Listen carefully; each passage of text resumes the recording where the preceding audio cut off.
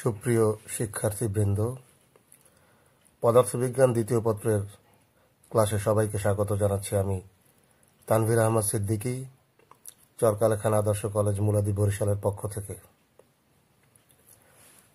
আজকে আমাদের পড়া পদার্থবিজ্ঞান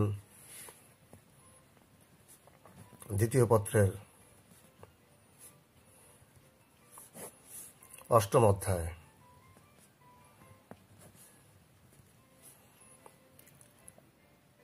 আধুনিক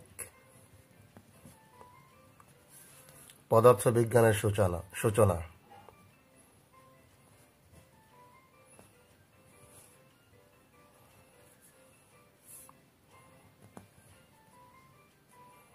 এই চ্যাপ্টারে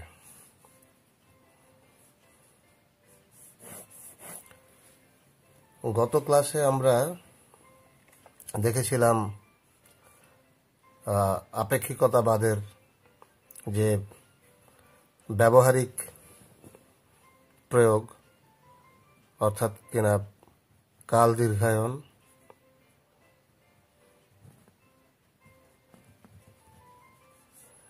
দৈর্ঘ্য সংকোচন,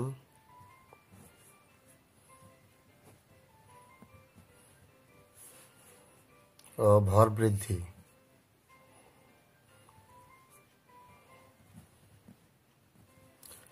এই সম্বন্ধে আজকে আমরা এ সংক্রান্ত যে সূত্রগুলো আছে তার প্রয়োগ দেখব। কাল দীর্ঘায়ন সংক্রান্ত যে সূত্র, T = T0 divided by √1 minus v²/c², এটা হচ্ছে কাল দীর্ঘায়নের ক্ষেত্রে। কাল দৈর্ঘ্যের ক্ষেত্রে, দৈর্ঘ্য সংকোচনের ক্ষেত্রে আর কি, L = L0 √1 minus v²/c², এবং ভর বৃদ্ধি M = m0 √1 minus v²/c²। এই তিনটা সূত্রের প্রয়োগ আমরা দেখব। তো এখানে T0 এটা হচ্ছে যে সেই সময়, যেই সময়টা পর্যবেক্ষক সাপেক্ষে, যেই সময়টা স্থির, পর্যবেক্ষকের সাপেক্ষে স্থির সময়, কিংবা এটাকে প্রকৃত সময়ও বলা যেতে পারে। প্রকৃত সময় বা স্থির সময়। অঙ্ক করার ক্ষেত্রে আমরা যখন এটা নিয়ে আলোচনা করব তখন বিষয়টা আরেকটু পরিষ্কার হবে। আর টি হচ্ছে গতিশীল সময়, গতিশীল কাঠামোর সময়, সময় গতিশীল।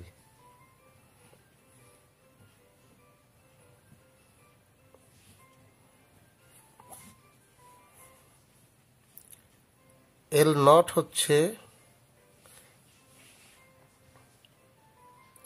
পর্যবেক্ষক সাপেক্ষে স্থির দৈর্ঘ্য কিংবা প্রকৃত দৈর্ঘ্য, স্থির কাঠামোতে যে দৈর্ঘ্য।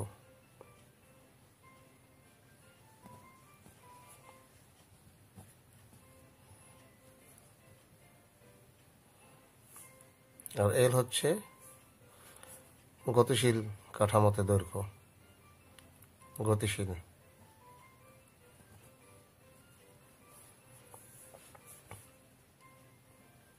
m0 হচ্ছে স্থির ভর, আর m হচ্ছে গতিশীল ভর।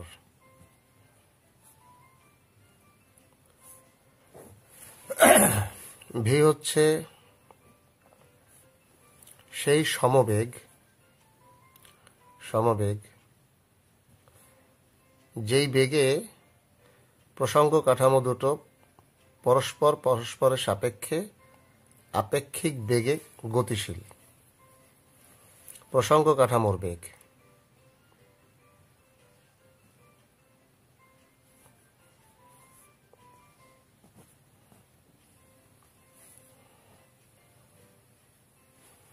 আর সি হচ্ছে আলোর বেগ।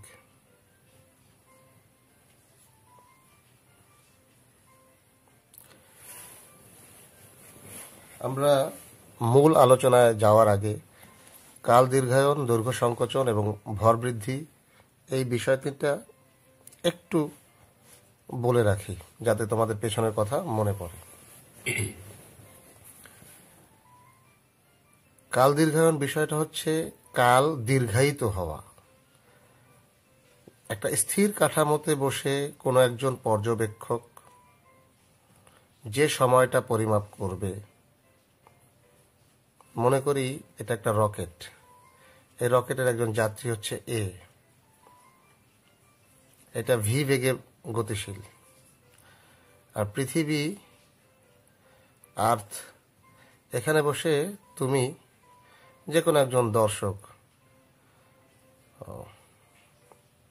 এস এই রকেটটাকে গতিশীল অবস্থায় দেখছে। তো রকেটের মধ্যে যে যাত্রী, যদিও রকেটটা গতিশীল, কিন্তু রকেটের মধ্যে যে যাত্রী অবস্থান করছে, রকেট সাপেক্ষে সেই যাত্রী কিন্তু স্থির। বিষয়টা ভালো করে বোঝো। এগুলো আসলে একেবারেই সাধারণ আলোচনা, যা তোমরা গতিসূত্রের ক্ষেত্রে পড়েছো, আপেক্ষিক বেগ। তো রকেটের মধ্যে যে যাত্রী আছে, রকেট গতিশীল হোক কিংবা স্থির হোক, যাই হোক না কেন, যাত্রী রকেট সাপেক্ষে স্থির। আর পৃথিবীতে যেই পর্যবেক্ষক, অর্থাৎ তুমি পৃথিবী থেকে এই রকেটটাকে দেখছো গতিশীল অবস্থায়, তোমার সাপেক্ষে রকেটটা গতিশীল। এখন রকেটের যাত্রী কোনো একটা সময়, ধরো যখন রকেটটা যাত্রা শুরু করেছিল সেটা হচ্ছে T1, যাত্রা যখন শেষ করলো তখন সময় হচ্ছে T2। তাহলে এর মধ্যে কাল ব্যবধান ডেল্টা টি সমান সমান হচ্ছে T2 মাইনাস T1। এখন এই একই সময় পৃথিবীতে বসে তুমি পরিমাপ করছো। ধরি তোমার জন্য সেটা হচ্ছে T', T1' এবং T2'। তো তোমার জন্য কাল ব্যবধান যেটা, সেটা হচ্ছে delta T' is equal to T2' minus T1'। কাল দীর্ঘায়ন বলতে বোঝানো হচ্ছে এই যে স্থির যাত্রী, স্থির কাঠামোর যে যাত্রী, সে যে সময়টাকে পরিমাপ করছে, ধরি সেটা 10 সেকেন্ড, তুমি সেটাকে পরিমাপ করবে 15 সেকেন্ড। যেহেতু রকেট সাপেক্ষে তুমি গতিশীল, তোমার কাছে যেটাকে 15 সেকেন্ড মনে হবে, প্রকৃত সময় সেটা আসলে 10 সেকেন্ড। অর্থাৎ তোমার সাপেক্ষে পৃথিবীর যে পর্যবেক্ষক তুমি, তোমার সাপেক্ষে এই কাঠামোর রকেটটা গতিশীল। এই কাঠামোর পর্যবেক্ষকের পরিমাপকৃত সময়টা দীর্ঘায়িত হয়েছে। যেটাকে তুমি 15 সেকেন্ড মনে করছো, সেটা আসলে 15 সেকেন্ড নয়, প্রকৃত সময়টা হচ্ছে 10 সেকেন্ড। এটা হচ্ছে আপেক্ষিকতাবাদের একটা ব্যবহারিক প্রয়োগ, যেটাকে বলা হয় টাইম ডিলেশন বা কাল দীর্ঘায়ন। ঠিক একই এর পরের যে ঘটনাটা, সেটা হচ্ছে দৈর্ঘ্য সংকোচন। এটাকে যদি বলি, ধরো তোমার সামনে একটা ট্রেন আছে, তুমি প্ল্যাটফর্মে দাঁড়ানো, এই হচ্ছে প্ল্যাটফর্ম। ট্রেনটার দৈর্ঘ্য 100 মিটার। ট্রেনের মধ্যে একজন যাত্রী, আবারও সেই এ, ট্রেনটা ভি বেগে গতিশীল হলো, প্ল্যাটফর্ম থেকে দূরে চলে যাচ্ছে। যাত্রীর নিকট ট্রেনটার দৈর্ঘ্য সবসময় মনে হবে 100 মিটার, কিন্তু তোমার সাপেক্ষে ট্রেনটা গতিশীল। এই গতিশীল ট্রেনটাকে তোমার আস্তে আস্তে মনে হবে যেন সে সংকুচিত হয়ে যাচ্ছে। তোমার তাকে মনে হবে 99 মিটার কিংবা 98 মিটার বা আরও ক্ষুদ্র। অর্থাৎ স্থির কাঠামোতে বসে একজন পর্যবেক্ষক যে দৈর্ঘ্য পরিমাপ করবে গতিশীল কাঠামোতে, গতিশীল তুমি স্থির ঠিকই, তবে ট্রেন সাপেক্ষে তুমি কিন্তু গতিশীল। আপেক্ষিক বেগ নিশ্চয়ই বিষয়টা পরিষ্কার তোমাদের কাছে। ট্রেন সাপেক্ষে ট্রেনের মধ্যকার যাত্রী স্থির, ট্রেন সাপেক্ষে প্ল্যাটফর্মের দর্শক সে গতিশীল।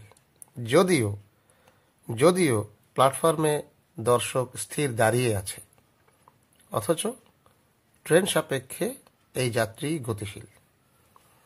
তো ট্রেনের মধ্যকার যাত্রী যে দৈর্ঘ্যটা পরিমাপ করবে, প্ল্যাটফর্মে দাঁড়ানো দর্শক সেটাকে আরো ক্ষুদ্র মনে করবে, অর্থাৎ সংকুচিত মনে করবে। এই হচ্ছে দৈর্ঘ্য সংকোচন। আর ভর বৃদ্ধির ক্ষেত্রে কি? ভর বৃদ্ধির ক্ষেত্রে হচ্ছে স্থির অবস্থায় একটা বস্তুর যে ভর হবে, গতিশীল অবস্থায় সেটার মান আরো বৃদ্ধি পাবে। সেটার জন্য এই সূত্র, এই যে m is equal to m not root over 1 minus V square by C square, যেখানে m হচ্ছে গতিশীল ভর, m নট হচ্ছে স্থির ভর, ভি হচ্ছে সেই সমবেগ যেটা প্রসঙ্গ কাঠামোর মধ্যে বিদ্যমান, আর সি তো হচ্ছে আলোর বেগ। চলো আমরা একটা অঙ্কের উদাহরণ দেখি। শুরুতে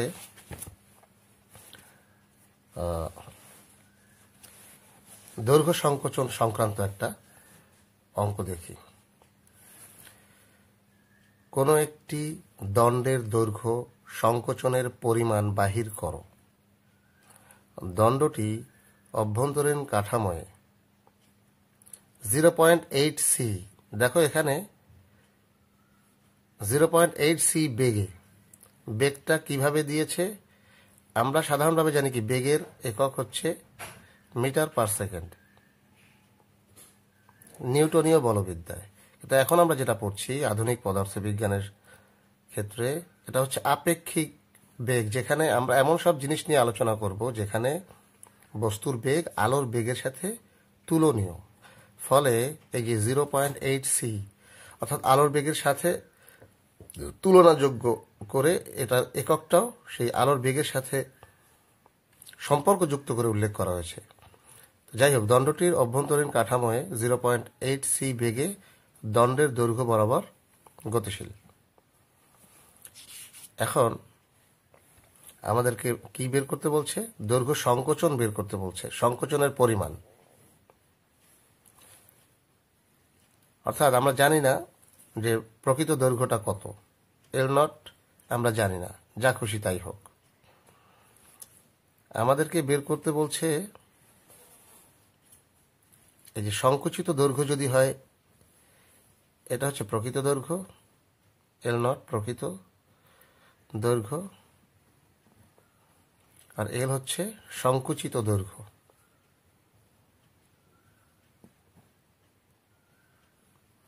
আমাদেরকে বের করতে বলছে ডেল্টা এল, অর্থাৎ সংকোচনের পরিমাণটা বের করতে বলছে। এল not minus L is equal to what? যেখানে দেয়া আছে যে সমবেগ ভি, ভিটার মান কত? 0.8 সি, আর আলোর বেগ সি সমান সমান তো আমরা জানি 3 into 10 to the power 8 metre per second. এটা যদি বের করতে হয় তাহলে আমাদের কি করতে হবে? আমরা সরাসরি সূত্রে চলে যাই। আমরা জানি যে L is equal to L naught root over 1 minus v square by c square। এখানে আমরা শুধুমাত্র v আর c এর মানটা জানি, l এর মানও জানি না, l naught এর মানও জানি না।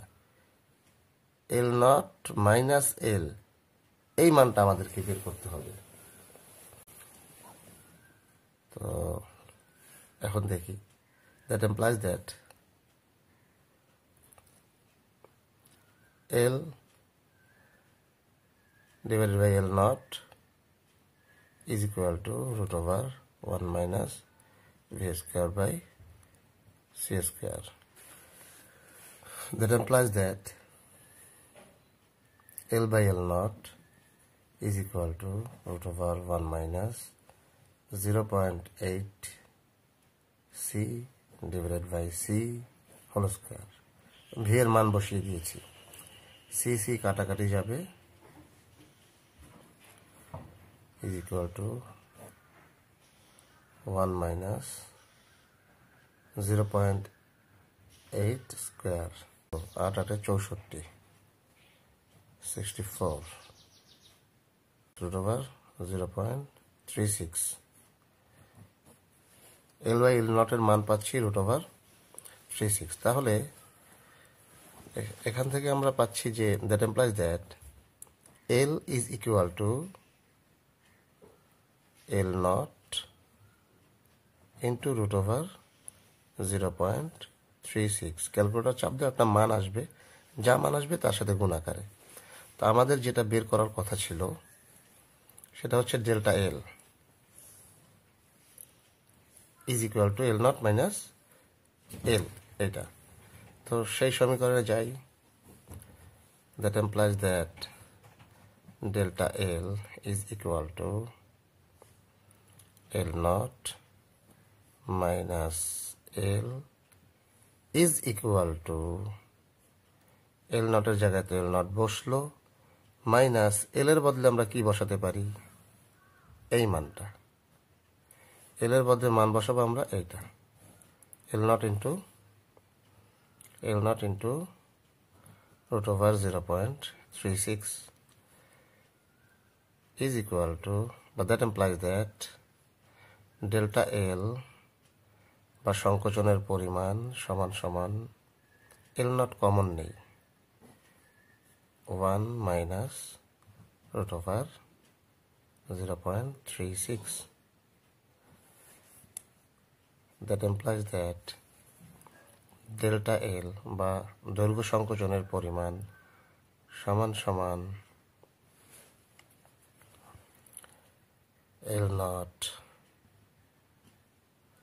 ইন্টু 1 মাইনাস রুট ওভার 0.36 এর যে কোনো একটা মান হবে, মনে করি সেই মানটা এক্স।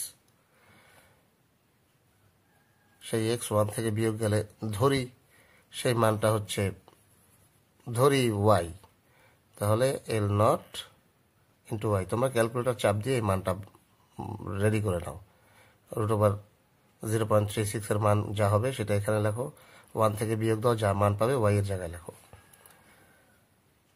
তো এখান থেকে কি দেখা যাচ্ছে, দেখা যাচ্ছে যে সংকুচিত দৈর্ঘ্যের পরিমাণ হচ্ছে এই, এক নম্বর কথা। 2 নম্বর কথা, তাহলে এল নট দৈর্ঘ্যে সংকোচনের পরিমাণ এল নট ইন্টু ওয়াই, মানে যে মানটা পেয়েছিলে, একক দৈর্ঘ্যে সংকোচনের পরিমাণ এল not Y divided by L not.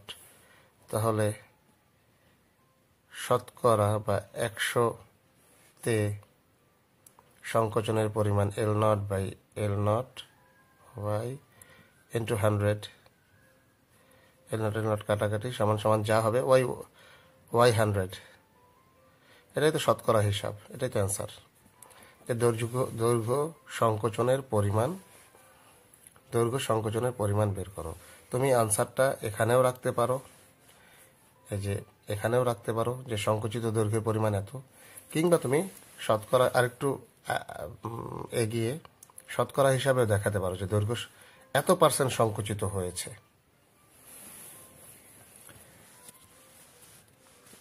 আশা করি তোমরা অঙ্কটা বুঝতে পেরেছ। যদি কোনো প্রশ্ন থাকে তো ইনবক্সে করতে পারবে। এরপর আমরা দ্বিতীয় একটা অঙ্কের উদাহরণে যাই। এবার আমরা কাল দীর্ঘায়ন সংক্রান্ত একটা অঙ্ক দেখব।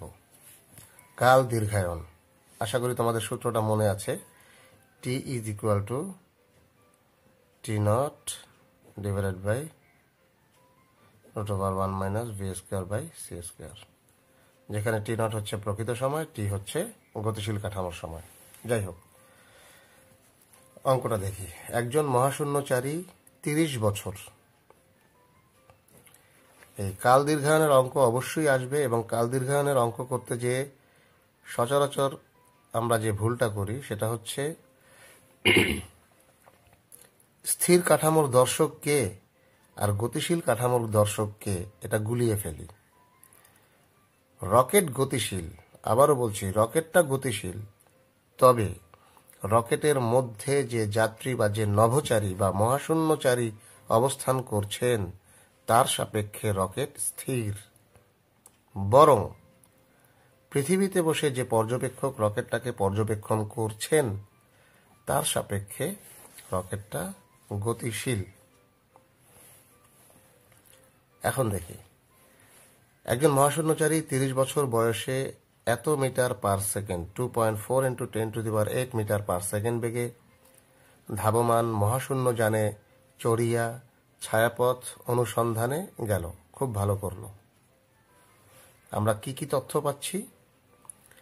পৃথিবী থেকে যখন ভদ্রলোক যাত্রা শুরু করেছে, পৃথিবীতে বসে তার বয়স ছিল 30 বছর। পৃথিবীতে, ভালো করে খেয়াল করো, পৃথিবীতে তার বয়স 30 বছর। এরপর সে রকেটে উঠল এবং রকেটের বেগ ছিল সমবেগ v is equal to 2.4 × 10⁸ metre per second, অর্থাৎ প্রসঙ্গ কাঠামোর সমবেগ। ছায়াপথ অনুসন্ধানে গেল, এই করলো সেই করলো। সে 50 বছর পরে ফিরিয়া আসিল। সে 50 বছর পরে ফিরিয়া আসিল। এই কথাটার মধ্যে অঙ্কের মূল প্যাচ। চাচ্ছে কি? তার বয়স নির্ণয় করো। এই যে তার বয়স নির্ণয় করো, অর্থাৎ তার প্রকৃত বয়স নির্ণয় করো। সে যে 50 বছর পর ফিরিয়া আসিল, এই 50 বছরটা আপেক্ষিকতাবাদ অনুযায়ী প্রথমেই প্রশ্ন আসবে, প্রথম জিজ্ঞাসা আমাদের, এই 50 বছরটা কার হিসাব মতে? এটা কি রকেটের হিসাব মতে 50 বছর, নাকি পৃথিবীর হিসাব মতে? এই সময়টা হচ্ছে পৃথিবীর হিসাব অনুযায়ী 50 বছর। কারণ এই যে সে 50 বছর পর ফিরিয়ে আসিল বলছে, যদি এটা পৃথিবীর হিসাবে নাই হতো, আর এই যে তার বয়স নির্ণয় করো, এর মধ্যে যদি প্রকৃত বয়স নির্ণয় করো, প্রকৃত শব্দটা যদি নাই লুকিয়ে থাকতো, তাহলে আলাদা করে এই প্রশ্নটা করার কোনো দরকারই ছিল না। 50 + 30 = 80 বছর তার বয়স, এটা তো বোঝাই যায়। এটা এই প্রশ্ন করার কোনো দরকারই ছিল না। এই প্রশ্ন করার মানেই হচ্ছে 30 বছর বয়সে সে যাত্রা শুরু করলেও এই যে বলল 50 বছর পর সে পৃথিবীতে ফেরত এসেছে, এই হিসাবটা হচ্ছে পৃথিবীর হিসেবে 50 বছর। প্রকৃত সে কতটুকু সময় এখানে পরিভ্রমণ করেছে সেটা নির্ণয় করাই হচ্ছে আসল বিষয়। তো প্রকৃত সময় কোনটা আমরা জানি, প্রকৃত সময় হচ্ছে T0। এই T0টা আমাদের নির্ণয় করতে হবে। সেই T0-এর সাথে আমরা পৃথিবীর বয়সটাকে যোগ দেব। তো দেখি তাহলে কিভাবে অঙ্কটা করা যায়। এখানে টি হচ্ছে 50 বছর, টি অর্থাৎ পৃথিবীতে সে তো 50 বছর পর ফেরত এসেছে, টি হচ্ছে 50 বছর, 50 ইয়ার্স। T0 আমাকে বের করতে হবে। T0 is equal to what? V হচ্ছে 2.4 × 10⁸ মিটার পার সেকেন্ড, আর C হচ্ছে 3 × 10⁸ মিটার পার সেকেন্ড। এখন যদি এই মানগুলোকে আমরা সমীকরণে বসাই, T is equal to T0 divided by √1 - v²/c², এই সমীকরণে যদি মানগুলোকে বসাই, 50 is equal to T0 divided by √1 - 2.4 × 10⁸ divided by 3 × 10⁸। ধরি সেটা 45 বছর বা এরকম কিছু একটা। এই দেখো মজার ব্যাপার, এই যে 45 বছর পেলাম, T0-এর মান প্রকৃত সময়, অর্থাৎ এটা তোমাকে এভাবে জিজ্ঞেস করতে পারতো প্রশ্নটা, যে মহাকাশে সে কত বছর পরিভ্রমণ করেছে। তখন তোমাকে বলতে হতো সে মহাকাশে 45 বছর পরিভ্রমণ করেছে। আর এখন তোমাকে চাচ্ছে তার বয়স কত। তুমি কি করবে? এই 45 বছর আর সে যে বয়সে 45 বছর আর সে যে বয়সে, অর্থাৎ এই যে 30 বছর বয়সে সে পরিভ্রমণ শুরু করেছিল, যাত্রা শুরু করেছিল, এই দুটোকে যোগ দিয়ে যে রেজাল্ট হবে সেটাই হবে মান। এবং মজার বিষয় আরো একটা, সেটা খেয়াল করো, পৃথিবীতে যে সময়টাকে সে 50 বছর পরিমাপ করছে, প্রকৃতপক্ষে সে সময়টা 50 বছর নয়, বরং 50-এর চেয়ে কম। অ্যান্সারটা অবশ্যই লেস দ্যান 50 হবে। গতিশীল কাঠামোর যে পর্যবেক্ষক, সে যে সময়টা পরিমাপ করবে তার চাইতে স্থির কাঠামোর পর্যবেক্ষক সেই সময়টাকে ক্ষুদ্র পরিমাপ করবে। এই হচ্ছে বক্তব্য। এই গেল কাল দীর্ঘায়নের উদাহরণ। এটাকে যদি একদম সমাধান আকারে করি, দেখো এই যে টি is equal to T not by root over 1 minus V square by C square, যেখানে পৃথিবীতে যে বয়সটা সেটা হচ্ছে 50 বছর, ভি সমবেগ এত, 2.4 into 10⁸ metre per second, T not is equal to what, অর্থাৎ প্রকৃত সময়টা কত। এই সমীকরণের মানগুলো বসিয়ে দাও, এরপর যোগ বিয়োগ, এই যে এই মানটাকে এই ক্যালকুলেটর চাপ দাও, পাবে 5.76 ডিভাইডেড বাই 9, 50 ইন্টু এই যে 1 থেকে এই মানটা বিয়োগ দিয়ে যেটা পায় রুট ওভার 0.36, এটাকে গুণ দিলে পাওয়া যাবে 30 বছর। অর্থাৎ পৃথিবীতে বসে যে সময়টাকে 50 বছর মনে হয়েছিল, প্রকৃত পক্ষে সেই বয়সটা হচ্ছে 30 বছর। এখন এই 30 যোগ হচ্ছে পৃথিবী থেকে যাত্রাকালীন তার যে বয়স 30 বছর, 30 যোগ 30 সমান 60 বছর। এই হচ্ছে অ্যান্সার। এরপর আমরা তৃতীয় একটা উদাহরণ দেখি। এই উদাহরণটা দেখব আমরা ভর বৃদ্ধি সংক্রান্ত। কত বেগে চলিলে একটি বস্তুর ভর স্থির ভরের দ্বিগুণ হইবে। তোমাকে চাচ্ছে কি কত বেগে চলিলে, সি এর মান কত, আলোর বেগ মান হচ্ছে আমরা সবাই জানি 3 ইন্টু 10⁸ মিটার পার সেকেন্ড। ভালো কথা। প্রশ্নে কি বলে দিয়েছে, বস্তুর স্থির ভরের দ্বিগুণ হবে। কোন ভরটা? গতিশীল ভর এম। এই যে কত বেগে চলিলে একটি বস্তুর ভর স্থির ভরের দ্বিগুণ হবে।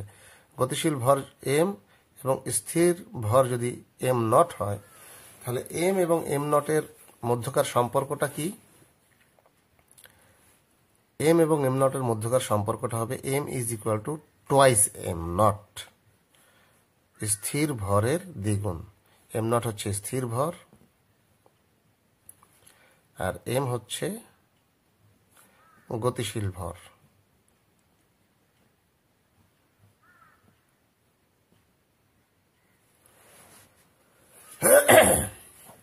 দুঃখিত।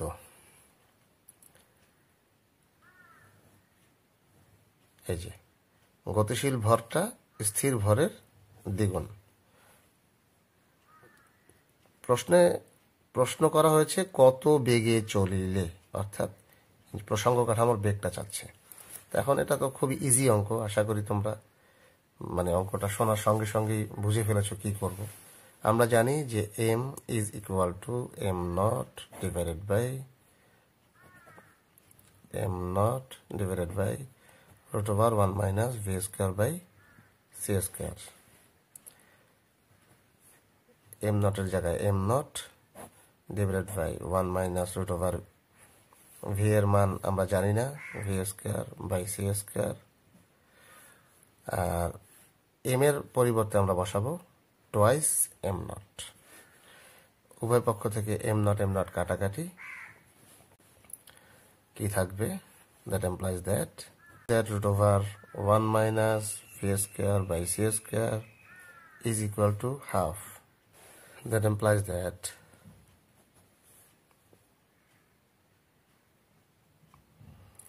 এটাকেও বর্গ করি, উভয় পক্ষকে বর্গ করি, V square by C square is equal to 1/2 whole square. That implies that 1 minus 1/4, 2 দুগুণে 4, বর্গ করে এই পাশে নিয়ে আসলাম আর এটাকে ও পাশে দিয়ে দিই, equal to V square by C square.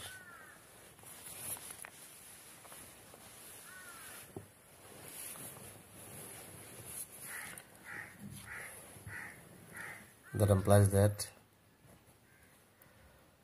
3 by 4 into c square is equal to v square. এটা বিয়োগ করে c স্কয়ারটাকে বাম পক্ষে গুণ করে দিলাম, বজ্র গুণন।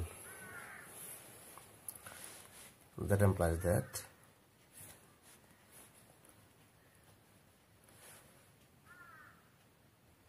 root over 3c square by 4 is equal to v, যে মানটা চাচ্ছে আমাকে। এটাকেও বর্গমূল করলাম, এটাকেও বর্গমূল করলাম, আমার তো v এর মানটাই দরকার। এখন c এর মান এখানে বসিয়ে দাও, 3 into 10 to the power 8 into 3 divided by 4, তারপর সেই মানটাকে বর্গমূল করো, তাতে যা মান আসবে সেটাই হচ্ছে v এর মান। এত বেগে চললে ওই বস্তুটার গতিশীল ভর স্থির ভরের দ্বিগুণ হয়ে যাবে। এই হচ্ছে আনসার। করা হয়, এটাকে অন্যভাবেও করা যেত। এই যে V square by C square, এটাকে যে V by C whole square আকারে লেখা যায়, এবং V by C whole square, V by C এর একটা মান V by C is equal to sine theta ধরেও এই অঙ্কটা করা যেত। আমরা দেখি সেভাবে যদি করতাম তাহলে অঙ্কটার চেহারা কি দাঁড়ায়।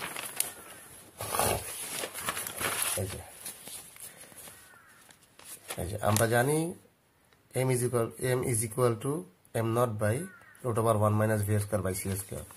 এখানে m naught হচ্ছে স্থির ভর, m হচ্ছে v বেগে গতিশীল ভর। প্রশ্ন অনুসারে গতিশীল ভর সমান সমান স্থির ভরের দ্বিগুণ, অর্থাৎ m is equal to twice m naught। সুতরাং m naught by m is equal to half। আচ্ছা, ভালো কথা। ধরি v by c is equal to sin theta। এখন এনারা এই টেকনিকটা অ্যাপ্লাই করেছে। তুমি চাইলে সরাসরি এই প্লেন ভাবে করে যেতে পারো, আর অঙ্কের সুবিধার্থে চেহারাটা সহজ করার জন্য এভাবেও করতে পারো, তো যেটা তোমাদের সহজ লাগে। ভি বাই সি এর মান যদি তুমি সাইন থিটা বসাও তাহলে কি পাও? Root over 1 minus V square by C square is equal to root over 1 minus sine square theta. কারণ ভি বাই সি এর মান তুমি বসিয়েছো সাইন থিটা, তো সেখান থেকে তুমি কি পাচ্ছ? root over 1 minus v square by c square is equal to root over 1 minus sin square theta। আমরা জানি কি 1 minus sin square theta is equal to cos square theta। এটার মান হচ্ছে cos square theta। যেহেতু উপরে একটা রুট আছে, সেই রুট আর স্কয়ার কাটাকাটি যে হবে cos theta। ত্রিকোণমিতির সূত্র 1 minus sin square theta is equal to cos square theta, বা তোমরা যেভাবে পড়েছো sin square theta plus cos square theta is equal to 1, যেভাবে বলো। এখন দেখো m naught by m is equal to cos theta, এবং cos theta is equal to half. m naught by m is equal to cos theta, এটা কোথায় পেলো এইভাবে, এই যে এই সমীকরণ থেকে। এটাকে যদি এভাবে লিখতাম, that implies that m by m naught is equal to 1 by root over 1 minus sin square theta। সেখান থেকে পেয়েছে 1 by 1 minus sin square theta। এটার মান তো আসে cos square theta is equal to cos theta, সেভাবে যেহেতু রুট ওভার আছে। that implies that m by m naught is equal to 1 by cos theta। that implies that এটাকে কি বলে, বিপরীত রাশি আকারে লেখো, এটাকেও বিপরীত রাশি আকারে লেখো, তাহলে কি হবে? m naught রাশিটাকে উল্টে দিলাম, m naught by m is equal to cos theta। ঠিক আছে, ঠিক একইভাবে তাহলে এই যে m naught by m is equal to cos theta এভাবে এসেছে, আর যে m naught by m is equal to half, এটা তো এই সমীকরণ থেকে, এই যে এখান থেকে এই mটাকে এটার নিচে নাও আর এই 2টাকে 1 এর নিচে নাও। That implies that m naught by m is equal to 1 by 2 বা হাফ। এই দুটো মানকে যখন তুমি সমতা করবে, এই যে am not by M is equal to cos theta এবং cos theta is equal to half. সেখান থেকে আমরা কি পাই? পাচ্ছি theta is equal to cos inverse half অর্থাৎ 60 ডিগ্রি। এখন sine theta is equal to sign 60 degree is equal to ত্রিকোণমিতির সূত্রে আমার মনে হয় এইভাবে করলে বরং আরো অঙ্কটা জটিল হবে। যেভাবে আমরা এর আগে অঙ্কটা দেখেছি সেটাই আমার কাছে সহজ মনে হচ্ছে। যাই হোক, তো সাইন 60 ডিগ্রির মান হচ্ছে √3/2। এই √3/2 হচ্ছে v/c, কারণ একদম শুরুতে আমরা সাইন থিটার মান বসিয়েছিলাম v/c। সেখান থেকে আমরা পাচ্ছি √3/2 দুঃখিত √3/2 ইজ ইকুয়াল টু v/c। সেই হিসাবে v is equal to c into √3/2। এই যে c ইন্টু √3/2, এটা হচ্ছে v। দেখো এখানে যে মানটা পেল √3 ইন্টু c/2, আমরা ওখানে কি পেয়েছি? এই যে এটা আমরা কি পেয়েছি? 3c²/4 is equal to v। এটাকে যদি তুমি দ্যাট এমপ্লাইজ দ্যাট এই রুটটা যদি ভাঙাও, 3 এর উপর রুট, 4 এর উপর থেকে রুট উঠে গিয়ে নিচে আসলো 2, c² এর সাথে রুটের সাথে কাটাকাটি যে থাকবে শুধুমাত্র c is equal to v। এটাই হচ্ছে বেগ। আমাদের রেজাল্টও যা, এই সমাধানের ক্ষেত্রে রেজাল্ট একই, তবে এটাকে আমার কাছে জটিল মনে হয়। ত্রিকোণমিতির সূত্র অ্যাপ্লাই করা যায়, তার থেকে প্লেন এইভাবে করাটাই বোধহয় ভালো বা সহজ। অঙ্কটা ছিল কি, কত বেগে চলিলে একটি বস্তুর ভর স্থির ভরের দ্বিগুণ হইবে। বিষয়টা কি? গতিশীল ভর m, স্থির ভর m0 হলে m is equal to twice m0। আর বাকি সব তো ঠিকই আছে। সি এর মান তো আমরা জানি, ভি এর মানটা বের করতে বলেছে। সিম্পলি সমীকরণটা লিখে সমীকরণের মানগুলো বসিয়ে m এর বদলে টুয়াইস m0 আর m0 এর জায়গাতে m0 থাকবে, একদম প্লেন মান বসিয়ে সরলীকরণ করে যাও। রেজাল্ট কত? রেজাল্ট হচ্ছে √3/2 ইন্টু c। এটাই হচ্ছে v, আমাদের ঈপ্সিত বেগ। এরপর আমরা কয়েকটা অঙ্ক দেখতে চাই যেখানে উদ্দীপক ব্যবহার করা হয়েছে এবং একই উদ্দীপক দিয়ে একাধিক প্রশ্ন করা হয়েছে, যেখানে একাধিক সূত্রের প্রয়োগ আছে। আমরা এরকম একটা বা দুটো অঙ্ক দেখব এবং বাকিগুলো তোমাদেরকে বাসায় প্র্যাকটিস করার জন্য দেব। আশা করি তোমরা বাসায় প্র্যাকটিস করবে এবং যদি কোনো সমস্যা হয়, কোনো প্রশ্ন করবার থাকে, তাহলে ইনবক্সে যোগাযোগ করবে বা ব্যক্তিগতভাবে ফোনে যোগাযোগ করবে। 1 মিটার লম্বা একটি দণ্ড ইহার দৈর্ঘ্যের সমান্তরালে চলিলে ইহার দৈর্ঘ্য কত হইবে যখন ইহার ভর স্থির ভরের 3/2 গুণ। ভালো করে খেয়াল করো অঙ্কটা। এই অঙ্কের মধ্যে শুধুমাত্র দুটো তথ্য আছে। এক, দণ্ডটার প্রকৃত দৈর্ঘ্য L0 = 1 মিটার। আর একটা তো আমরা সবসময়ের জন্যই জানি, আলোর বেগ c is equal to 3 × 10⁸ metre per second.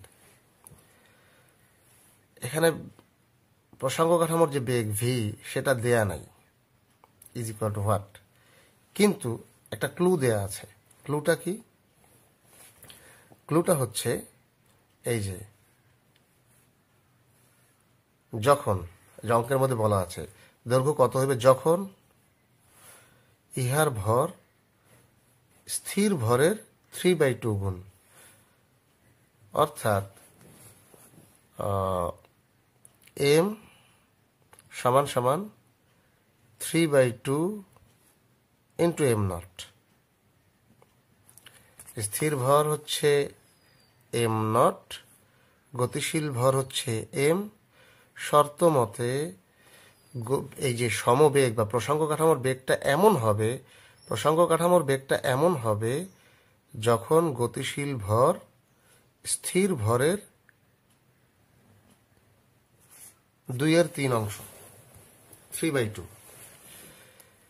তাহলে সেখান থেকে বেগ সরাসরি মানে প্রসঙ্গ কাঠামোর বেগ সরাসরি দেয়া না থাকলেও আমরা এই শর্তটা ব্যবহার করে আমরা বেগটা বের করতে পারি। এই যে আগের অঙ্ক, ঠিক আগে যে অঙ্কটা করলাম তার মতো আমরা জানি, কি জানি আমরা জানি যে m is equal to m not divided by root over 1 minus V square by C square. That implies that m naught divided by m is equal to root over 1 minus v square by c square.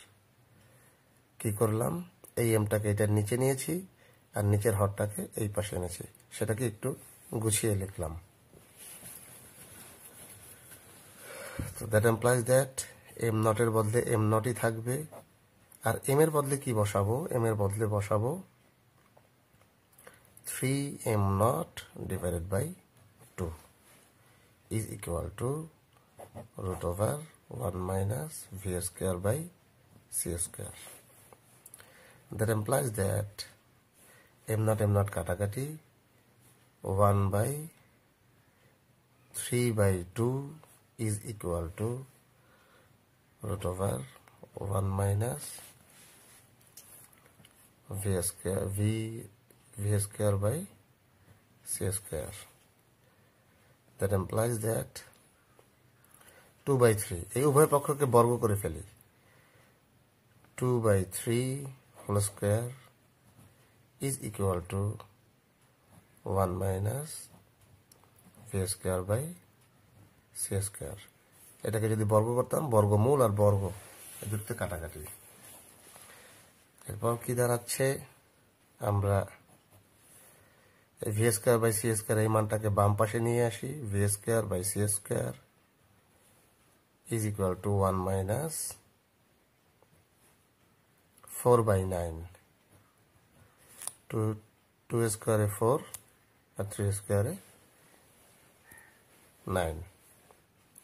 That implies that v square is equal to c square into 1 minus 4 by 9 এর result কত হবে, 5 by 9, 5 by 9. That implies that v is equal to, এটাকে root over করলাম, root করলাম আর কি, is equal to, এটাকে যদি root করি তাহলে হচ্ছে c, আর এটা হবে রুট 5 ডিভাইডেড বাই 3, 9 এর রুট হচ্ছে 3। এই হচ্ছে আমাদের প্রসঙ্গ কাঠামোর বেগ। অঙ্কটার মধ্যে এই যে অঙ্কটার মধ্যে আমাদেরকে ক্লু দিয়ে রেখেছে, সরাসরি সমবেগটা মানে সরাসরি প্রসঙ্গ কাঠামোর বেগ দেয় নাই, শুধুমাত্র ক্লু দিয়েছিল যে এমন একটা বেগ যেই বেগে গতিশীল ভরটা হবে স্থির ভরের 2/3 অংশ। সেই ক্লুটাকে ব্যবহার করে আমরা কি করলাম, শুরুতে এই যে সমবেগটাকে বের করে মানে প্রসঙ্গ কাঠামোর বেগটাকে বের করে নিলাম। প্রসঙ্গ কাঠামোর বেগটা কত, v is equal to C into root over 5/3। এটাকে একটা সমীকরণ আকারে রেখে দাও এক জায়গায়, ধরো 1 বা যা খুশি তাই হোক। এখন কি বলছে, এখন যেটা বলছে যে এই যে অঙ্কে 1 মিটার লম্বা একটি দণ্ড ইহার দৈর্ঘ্যের সমান্তরালে চলিলে ইহার দৈর্ঘ্য কত হইবে, ইহার দৈর্ঘ্য কত হইবে। এল নট দেয়া আছে 1 মিটার, আমাদেরকে চাচ্ছে এল ইজ ইকুয়াল টু হোয়াট। আমরা এখন সমীকরণ ব্যবহার করব যে আমরা জানি এল is equal to L not root over 1 minus V square by C square. খুব ভালো কথা, এল এর মানটাই তো আমাদেরকে চাচ্ছে। এল ইজ ইকুয়াল টু, এল নটের মান কত, 1 মিটার, বসিয়ে দাও, 1 মাইনাস ভি স্কোয়ারের মান কত, ভি স্কোয়ারের মান আমরা এইমাত্র পেয়েছি, ভি স্কোয়ারের মান হচ্ছে এই যে কত, ভি স্কোয়ারের মান হচ্ছে সি স্কোয়ার ইন্টু 5/9, 5/9 9 সরাসরি ভি স্কোয়ারের মান, এই যে ভি স্কোয়ারের মান ডিভাইডেড বাই ওই যে নিচের যে সি স্কোয়ার সেটা। That implies that L is equal to 1 দিয়ে গুণ দিলেও যা, না দিলেও তাই, রুট ওভার 1 মাইনাস এই সি স্কোয়ার কাটাকাটি 5/9 is equal to root over, এটা কি হবে 4/9 is equal to 2/3 is equal 2/3। এটাকে ভাগ দিয়ে দেখো কি হবে, 2/3 কে ভাগ দিলে কত, 20, 6 18, 0.67 হওয়ার কথা, 0.667 মিটার। তাহলে এইটা হচ্ছে গতিশীল অবস্থায় সংকুচিত যে দৈর্ঘ্য, সেটা সংকুচিত দৈর্ঘ্যটা কত, 0.667 মিটার, আর স্থির অবস্থায় দৈর্ঘ্যটা কত ছিল, 1 মিটার। উদ্দীপকটা কিন্তু চমৎকার। দেখো আবারও এটা বলি, 1 মিটার লম্বা একটি দণ্ড ইহার দৈর্ঘ্যের সমান্তরালে চলিলে ইহার দৈর্ঘ্য কত হইবে, ইহার দৈর্ঘ্য কত হইবে, এই হচ্ছে শেষের প্রশ্নটা। যখন ইহার ভর স্থির ভরের 2/3 অংশ বা 2/3 গুণ হয়। সমবেগ বলে দেয় নাই, ক্লু দিয়েছে এইটা, সেই ক্লু থেকে আমরা এই যে সমবেগটা বের করেছি, অর্থাৎ প্রসঙ্গ কাঠামোর বেগটা বের করেছি। সেই বেগের মান বসিয়ে এই সমীকরণে, দৈর্ঘ্য সংকোচনের সমীকরণে এই সমবেগের মান বসিয়ে আমরা বের করলাম সংকুচিত দৈর্ঘ্যটা। তোমাদেরকে পরবর্তী ক্লাসে করে আসার জন্য কিছু উদ্দীপক দিয়ে দিচ্ছি, বাসায় তোমরা এই উদ্দীপক দিয়ে এই অঙ্কগুলো তোমরা প্র্যাকটিস করবে এবং কোনো সমস্যা হলে আমার সাথে যোগাযোগ করবে। একটা উদ্দীপক লেখো, এক্স ও ওয়াই দুটি জড় প্রসঙ্গ কাঠামো, এক্স কাঠামোর সাপেক্ষে 100 কেজি ভরের একজন নভোচারী 30 বছর বয়সে মহাশূন্য যানে চড়ে 2.4 × 10⁸ মিটার পার সেকেন্ড বেগে মহাকাশ অনুসন্ধানে গেলেন এবং তার হিসেবে ভালো করে খেয়াল করো, তার হিসেবে, আমরা এর আগে যে অঙ্কটা করেছিলাম সেখানে হিসেবটা ছিল পৃথিবীর পর্যবেক্ষকের কাছে, আর এবার কিন্তু বলে দিচ্ছে তার হিসেবে, অর্থাৎ রকেটের মধ্যে যে নভোচারী বসা তার হিসেবে 50 বছর পর ফিরে আসলেন। কিন্তু এক্স ও ওয়াই কাঠামোর দুজন পর্যবেক্ষক আলাদাভাবে নভোচারীর ভর মাপল, যথাক্রমে 167 কেজি এবং 101 কেজি। প্রশ্ন, এই হচ্ছে উদ্দীপকটা কি, এক্স ওয়াই দুটি জড় প্রসঙ্গ কাঠামো, এক্স কাঠামোর সাপেক্ষে 100 কেজি ভরের একজন নভোচারী 30 বছর বয়সে মহাশূন্য যানে চড়ে 2.4 × 10⁸ মিটার পার সেকেন্ড বেগে মহাকাশ অনুসন্ধানে গেলেন এবং তার হিসেবে 50 বছর পর ফিরে আসলেন। কিন্তু এক্স ও ওয়াই কাঠামোর দুজন পর্যবেক্ষক আলাদাভাবে নভোচারীর ভর মাপল, যথাক্রমে 167 কেজি ও 101 অর্থাৎ 101 কেজি। প্রশ্ন হচ্ছে, মহাশূন্য থেকে ফেরার পর নভোচারীর বয়স কত হবে? মহাশূন্য থেকে ফেরার পর নভোচারীর বয়স কত হবে? আশা করি এই অঙ্কটা তোমরা দেখার সঙ্গে সঙ্গেই পারবে। এখানে প্রয়োজনীয় সূত্রটা কি, আমরা জানি যে টি is equal to T not divided by root over 1 minus V square by C square. এখানে যে মান বসিয়ে দাও তাহলেই হবে। এখানে এখানে মানে যেটা মানে মূল মূল চিন্তা করার বিষয় বা মূল অঙ্কের মধ্যকার যে মূল খেলা, সেই খেলাটা হচ্ছে এই যে তার হিসেবে, এই জায়গাটাই খেলা। এর আগে যখন আমরা কাল দীর্ঘায়নের অঙ্ক দেখেছি, সেখানে পৃথিবীর হিসেবে যে বয়সটা ছিল সেটা ছিল 50 ভাগ। তাই আমরা টি এর মানটা বসিয়েছিলাম 50। আর এবার কিন্তু টি নটের মান 50, কারণ টি নটটাকে রকেটের মধ্যে যে যাত্রী অর্থাৎ নভোচারী বসে আছে তার পরিমাপকৃত সময়।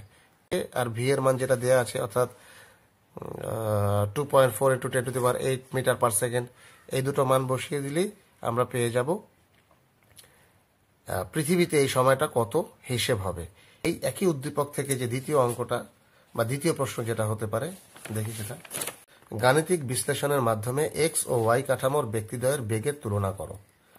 ভালো করে খেয়াল করো, এক্স ও ওয়াই কাঠামোতে যে দুজন পর্যবেক্ষক দাঁড়িয়ে আছে তাদের যে বেগ, এই বেগের তুলনা করতে বলা হয়েছে। আমাদের আসলে কি করতে হবে সেই ক্ষেত্রে? এখানে দুইটা ক্লু দেয়া আছে। এক্স কাঠামোর যে ভদ্রলোক, সে গতিশীল ভরটাকে কি পরিমাপ করেছিল? 167 কেজি।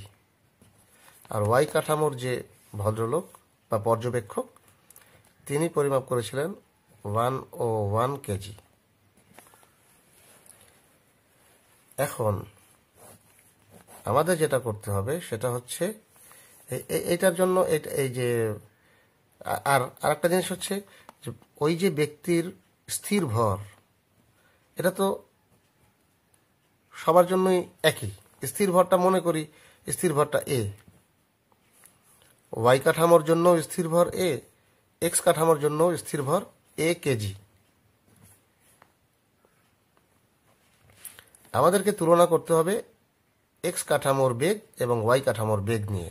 তো এক্স এর জন্য আমরা কি সমীকরণ পাবো? যখন এক্স নিয়ে কাজ করব তখন আমরা সমীকরণ পাবো, মনে করি যে M is equal to am not divided by root over 1 minus V square by C square. M এর বদলে কি বসাবো? 167 কেজি সমান সমান এ divided by root over 1 minus V square by C square. এটাকে লিখি 1 নম্বর সমীকরণ। এটা কোন কাঠামোতে? এক্স কাঠামোতে। আবার ওয়াই কাঠামোতে কত? ওয়াই কাঠামোতে পাচ্ছি আমরা, আচ্ছা এটাকে আরেকটু সরলীকরণ করে নেই। আচ্ছা, that implies that a divided by 167 is equal to root over 1 minus V square. এই ভিটা কার জন্য? এক্স কাঠামোর জন্য। জন্য একটু নিচে সাফিক্স এক্স দিয়ে দিলাম, x by V x square divided by C square. এইটাকে 1 নম্বর সমীকরণ দিই। আচ্ছা, ওয়াই কাঠামোর জন্য কি? একই সূত্র, M is equal to am not divided by 1 minus root over 1 minus V suffix Y, যেহেতু ওয়াই কাঠামো, V Y square divided by C square.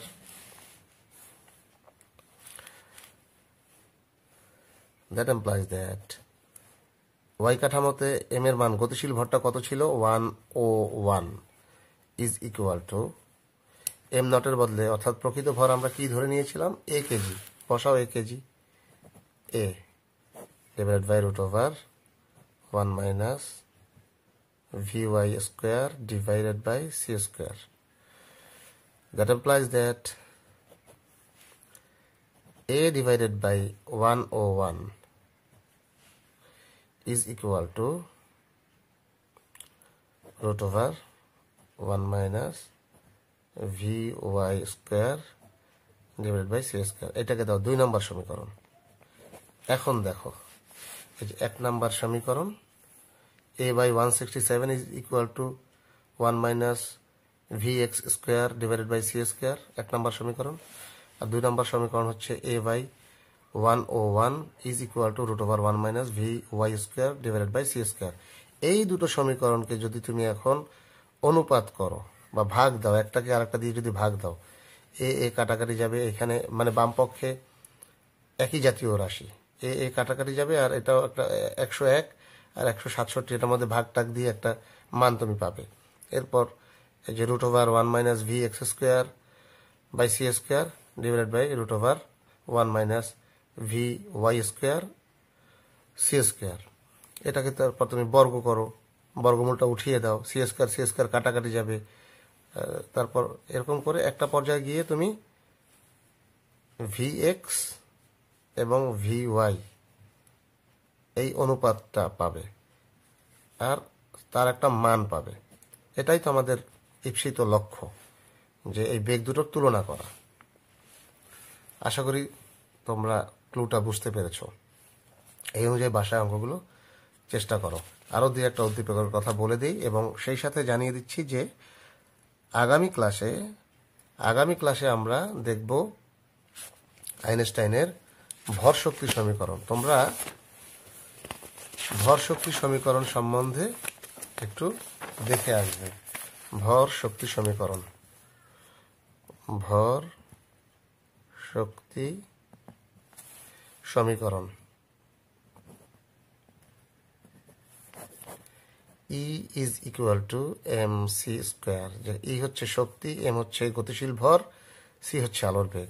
এই সমীকরণটা নিয়ে আলোচনা করব এবং এর প্রয়োগ, অর্থাৎ এটা দিয়ে যে অঙ্ক, সেই অঙ্কগুলো দেখব।